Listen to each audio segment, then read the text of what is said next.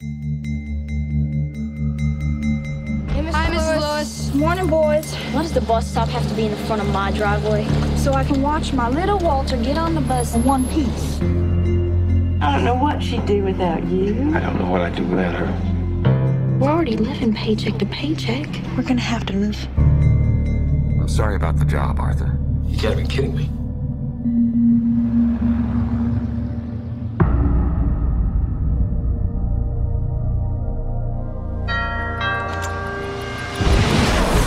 Mrs. Lewis, I assume you received the box. I'd have an offer to make. If you push the button, two things will happen. First, someone somewhere in the world whom you don't know will die. Second, you will receive a payment of $1 million. You have 24 hours. Did you get a chance to run that license plate number? Hello, Norma. I hope he isn't playing detective. I have quite a few employees.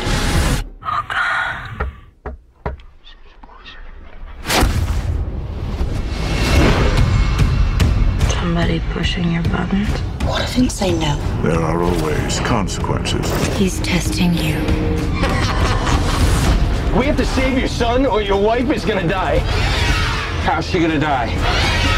You're going to kill her.